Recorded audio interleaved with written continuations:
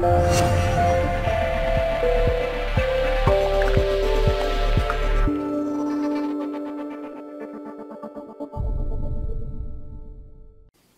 Gary Simon of DesignCourse.com. Today we're going to focus on favicon design and implementation. So you might be thinking, why the hell are we focusing on a favicon tutorial?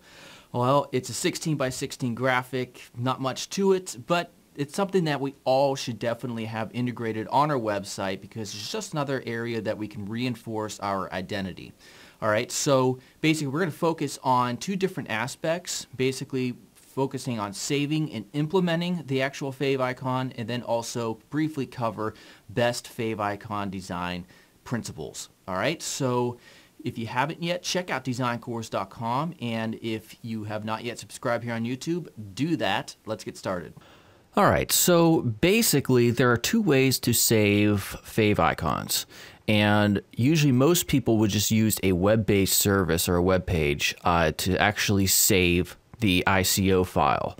The second way is to install this Photoshop plugin that will allow you to save in the ICO format. So by default, let's create a new real quick 16 by 16 document here.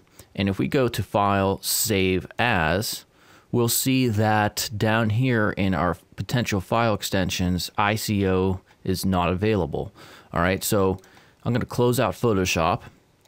And basically, if you come up here, you click on to download the latest version here, you will have this zip file, and it contains this plugin right here.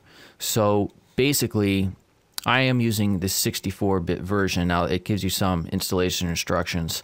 For me, I'm using the 64-bit Photoshop CC, and in the plugins folder, it tells you on their website to put it in plugins slash file formats, but that's not actually, that doesn't exist. So what I found is just by dragging it right here, I'm going to hit continue. Now it's in here. And once we reload Photoshop,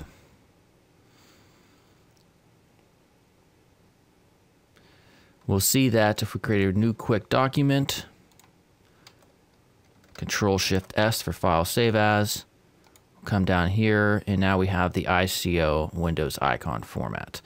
All right, so basically it's a real quick and easy, obviously. So instead of using a web-based service or some web page to take an existing like a PNG file or something and converting it, you know, if you have Photoshop, it makes pretty much it's a no-brainer for certain just to get this installed. That way you don't have to mess around with other web pages.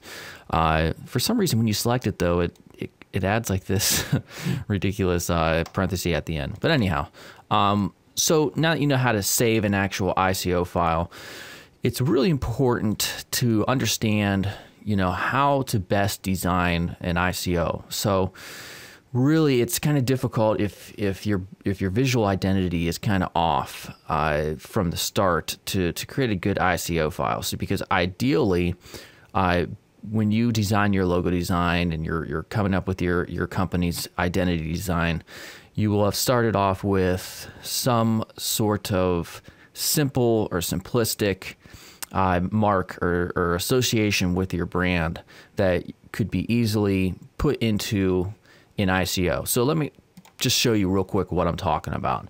I'm going to give this just a background color here, just a random dark blue. And a lot of people, especially those that are inexperienced designers, they'll come up with a real complex logo, for example, and they'll try to stick it and use it as their actual ICO. Now, this is only 16 by 16. So what's visible at a larger scale really will quickly become unreadable at such a small 16 by 16 size. So we're at 1200. This is basically what you have to work with. So I'll just show you real quick what I mean. If I just take the type tool and hit like ABC, it's only 3 letters to work with. I put that in the middle, and then I'll save this as an ICO.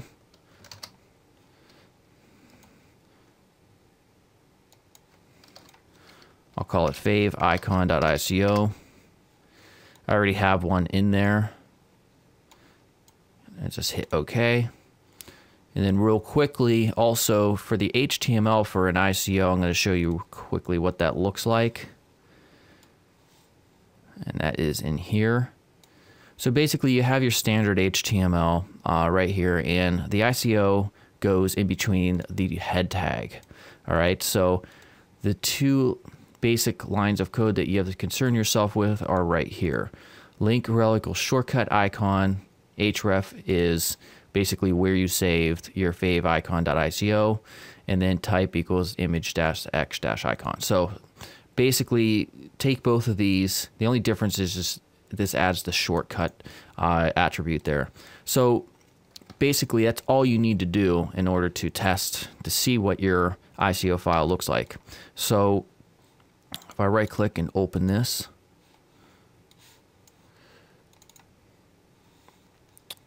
all right, let me refresh that.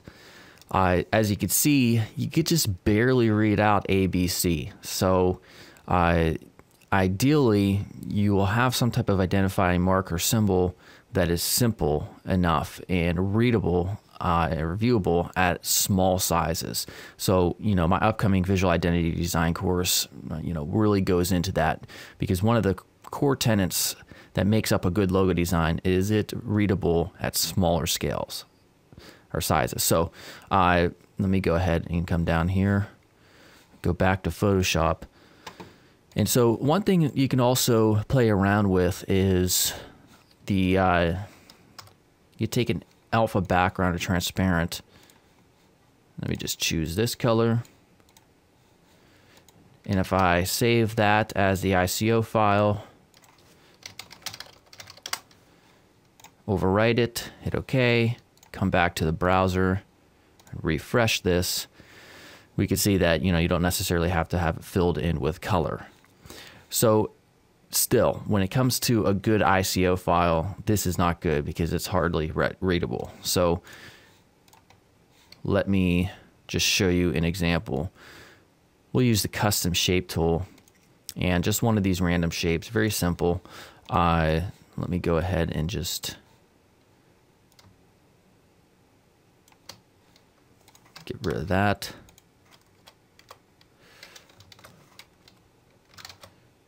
Oops, save for web, ICO, favicon.ico, hit OK, and then refresh.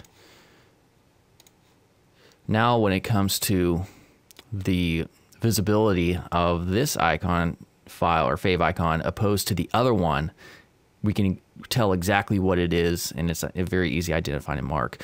So when it also comes to the other browsers, of course, this works just the same as we see here in Firefox. This, by the way, is Chrome up here, Firefox.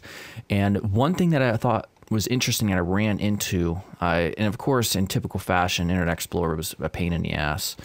Let's see here. I think I have like adware and spyware. I never use Internet Explorer, but still, what I found is that if I try to open up the local file on my hard drive, it did not work.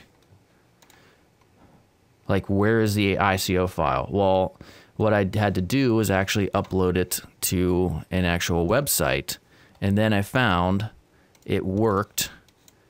I'm doing that off screen real quick. Designcourse.com. Damn, this stupid Java thing. See, and let me, that was a previous one from the other. See, I think it's cached. That's the issue. So anyhow, as you see, you know, in an actual real world environment, if you have it loaded up on the actual website, it will work in Internet Explorer as well. All right, so yep, very quick and easy tutorial on ICO files, how to save them, and also best practices for them. Simple is better for sure. All right, so today, yeah, that was kind of a quick tutorial. My dad is having heart surgery today, so I had to bust just a simple one out real quick. But yeah, I'll be back tomorrow with another video tutorial, and check out designcourse.com. Wait, you know what? I'm going to show you guys real quick a preview of the course I'm working on. So let me get out designcourse.com, and I'm going to go to here, and this is just the beginning portion of what it will look like when you actually have access to the visual identity design course. So if I click on this, we have the course content, and I've requested feedback from some people, and I've given them access to this. But basically, there's going to be a lot more lessons here. This is just kind of quick. As you can see, each one of these are very quick. But if I load this up, so a lot of these videos right here, I did a lot of work in trying to illustrate instead of just having me talk on the video. But yeah, working on that hard. Hopefully within a month, maybe a month and a half, it'll all be done. And you will certainly receive an email when that is ready. All right, so check out designcourse.com if you haven't yet, and subscribe here on YouTube.